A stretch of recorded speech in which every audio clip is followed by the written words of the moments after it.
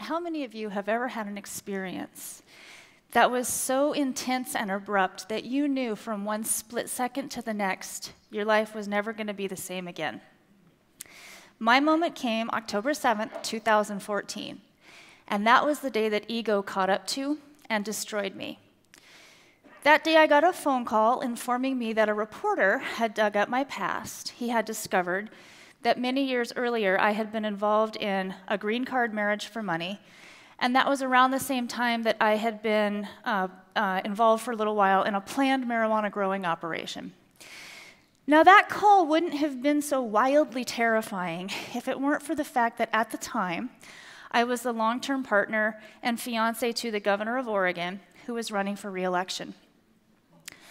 I had made the terrible mistake of getting into a high-profile public position without being totally honest about my past.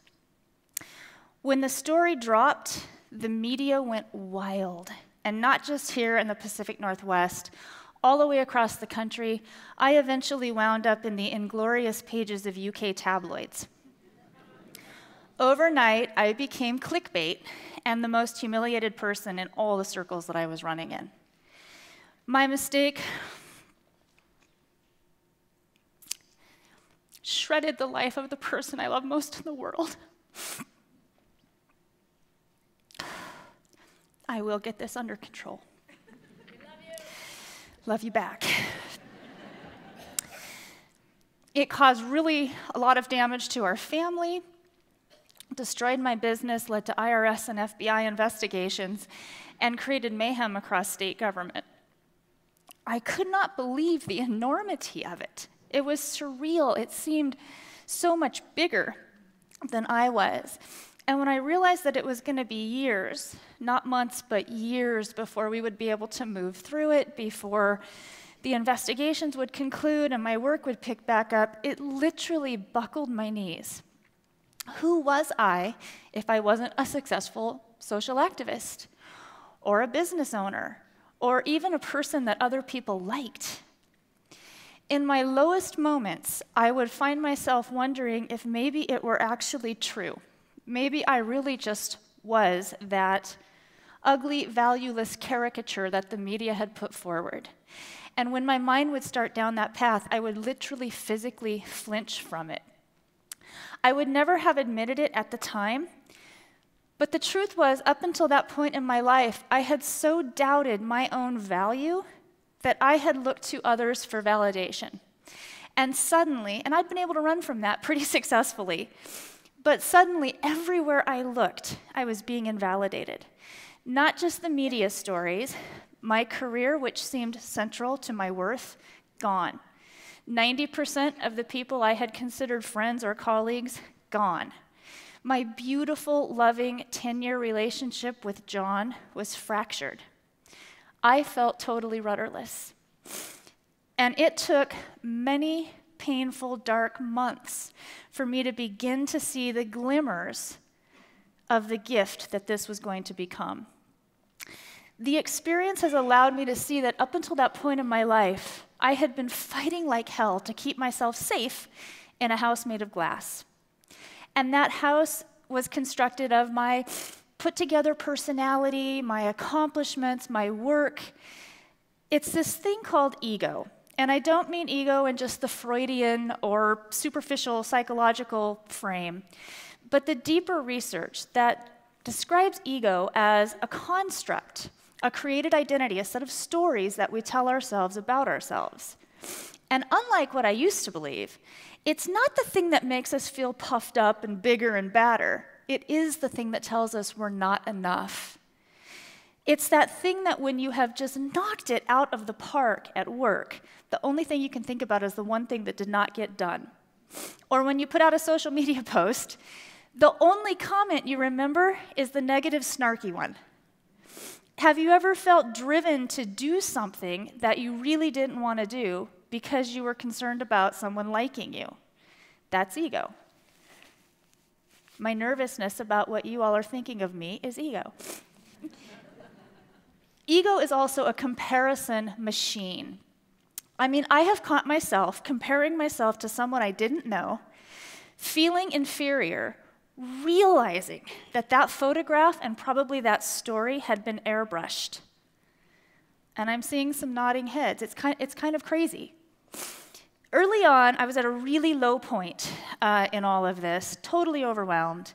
I had spent several days on the couch, binge watching TV, drinking too much beer, being careful to keep the door locked and the shades drawn because reporters and photographers were constantly lurking around my little 960 square foot house.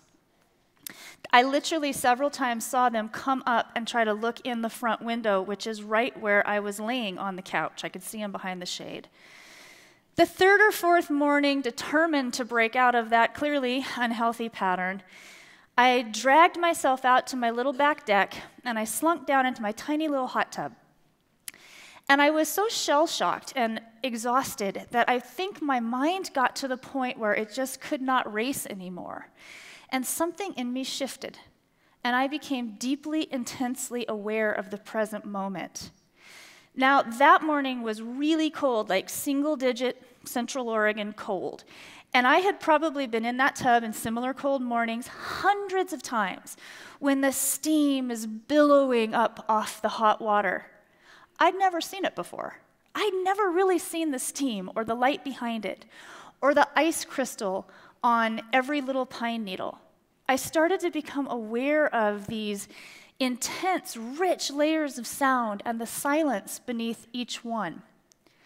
All fear dropped away. I was so present in the moment that in that instant, I lost track of my old familiar identity, even of the sense of physical boundaries around my body. And I reached this place where I disconnected my inner state of being with the swirl of stuff going on in my outer life. I hadn't known that was possible. All I did know afterwards is that I wanted more of it. And that's what put me on what has now been a 3.5-year deep dive into this crafty thing known as ego.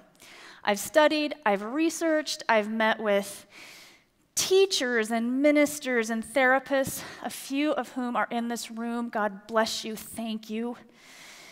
I studied the mental and emotional habits of people who were having big positive impacts, but also seemed to be genuinely peaceful, living really dialed in lives.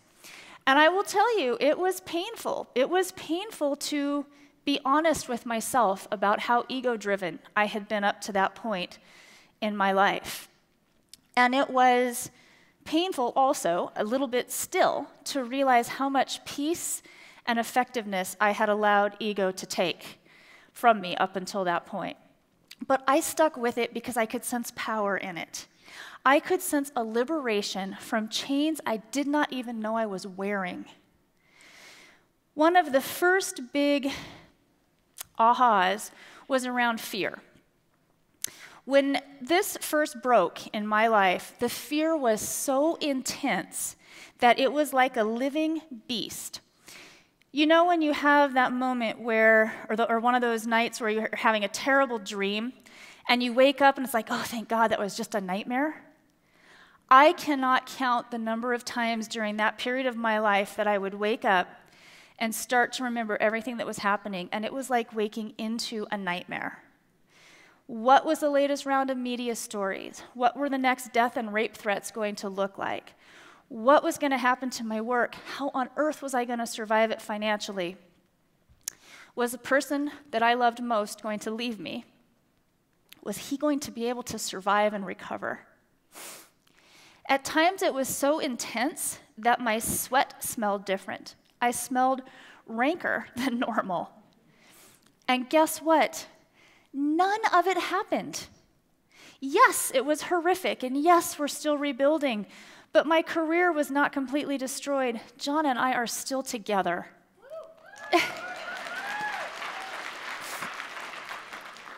He's here today.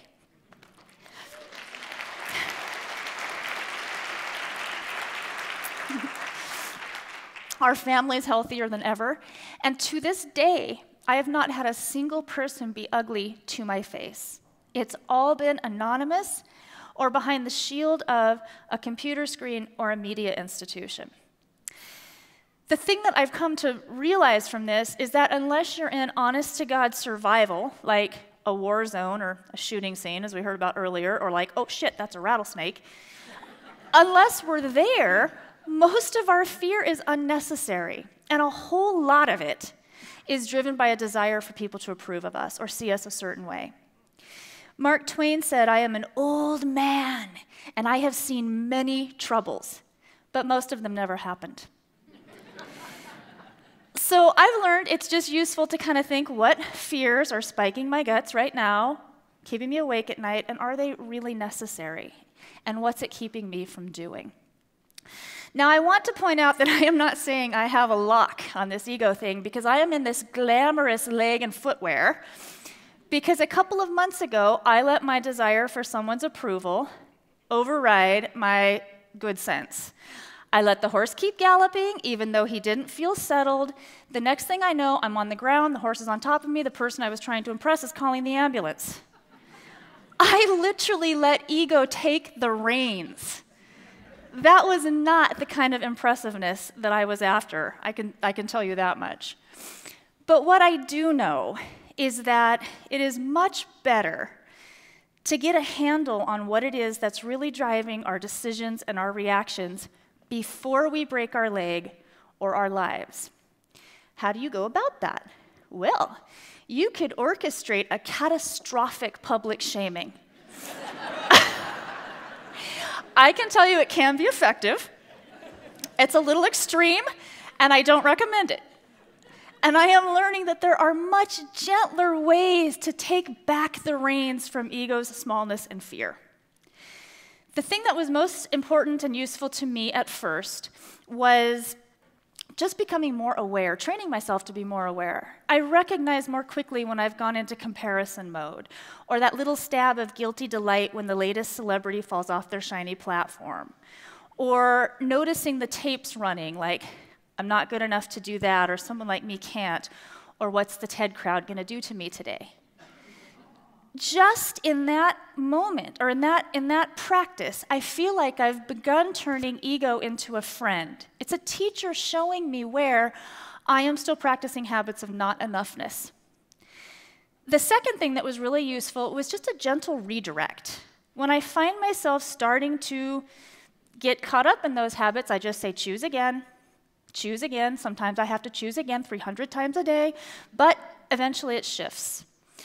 The third piece that's been incredibly helpful and that I just really have to give a shout out to is meditation and mindfulness.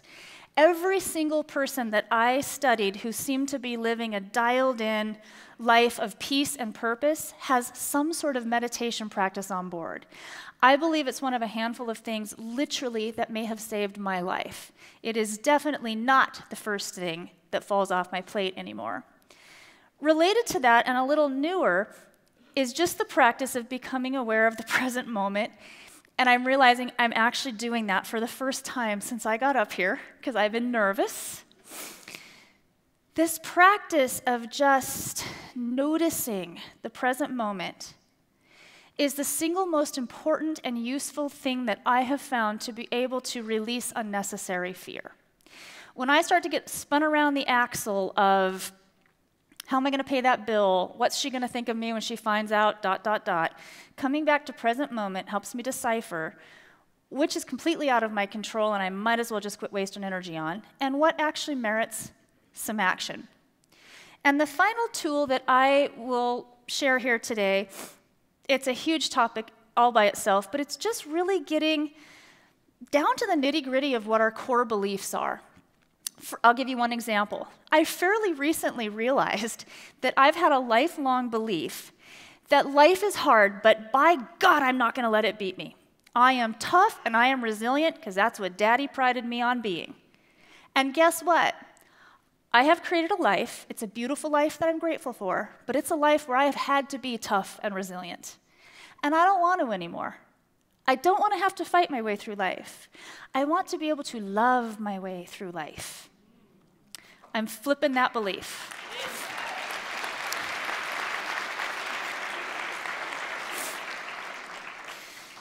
I think in our culture, it is incredibly easy to just be saturated with a pervasive sense of not enoughness and fear.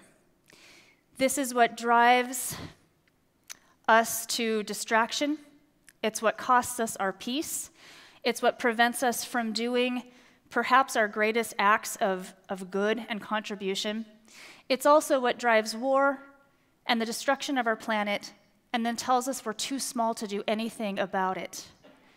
I now genuinely believe that we will not be our most effective in our outer work, with our families, in our careers, and the causes that we care about, until we clean up our inner work, our inner environment, by becoming much more consciously aware of what's driving our decisions and our reactions. I have seen the magic in this over and over and over in my own life, in my relationships, in the work I do with my clients. There is nothing to lose by losing identification with ego. I started out this talk saying that ego had destroyed me. That's not completely true. It was my lack of awareness that destroyed me.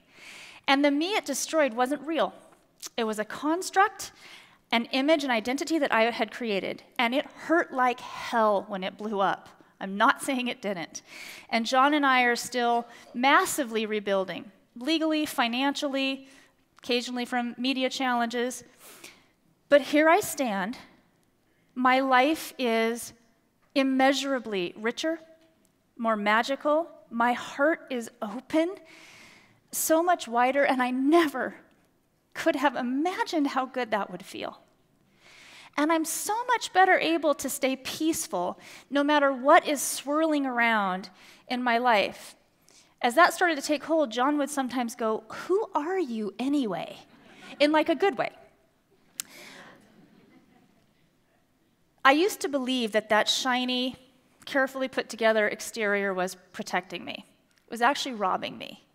Eckhart Tolle has said that identification with ego is a monstrous act of reductionism.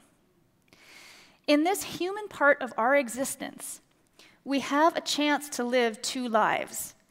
There's the one spent getting up to the point where we deeply question who and what we really are, and there is the beautiful one spent expanding and opening beyond that, and we get to choose.